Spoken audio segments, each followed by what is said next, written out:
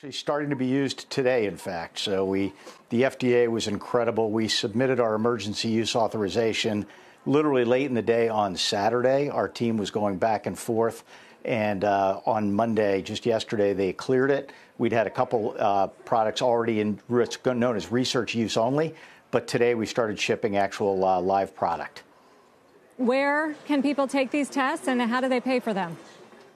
Sure.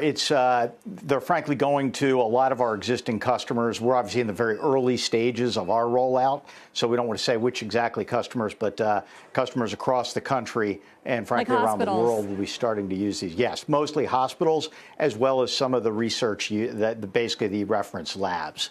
So the Quest, the LabCorps, the ARUPs, the BRLs, those can also use it as well. But one of the great parts about the footprint of our Panther machine, which is what it got cleared in, it's actually in a lot of hospital systems because it's a fairly small machine that has very high throughput, a great workflow automation. So we are literally supplying our customers as we can do it, as fast as possible, as are other companies as well. What is your capacity? How many tests can you do a day? And how can you ensure that you have the materials that you need? Because there have been already some reports that some of the materials for some of these test kits are not available. It is a great question. What we've been very careful is to try to be honest and manage the expectations. We think we can produce about 600,000 tests in the month of April. So we're ramping up right now, We've been very clear with our customers to allow them to start to bring these on. Each one of our Panther Fusion tests can actually run about 1,100 tests in a 24-hour period. So it's about a 3-hour turnaround time for the data, and we can run multiple cycles per day. So each Panther Fusion able to produce quite a bit, but it's really, we're limited as much as we ramp up our capacity. It's about a 12-fold increase in what we've been producing for, say, example, the flu virus.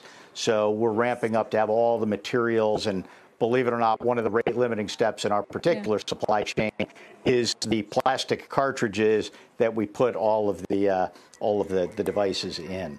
So we've been working even to get those accelerated. Steve, I know the name of the game here is speed, and we need to get with an assay.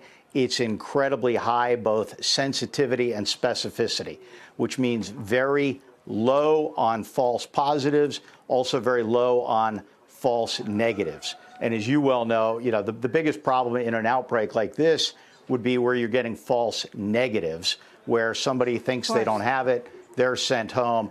The precision of our test, because it is all automated, is very different than a lot of the original tests, which were really being done more manually.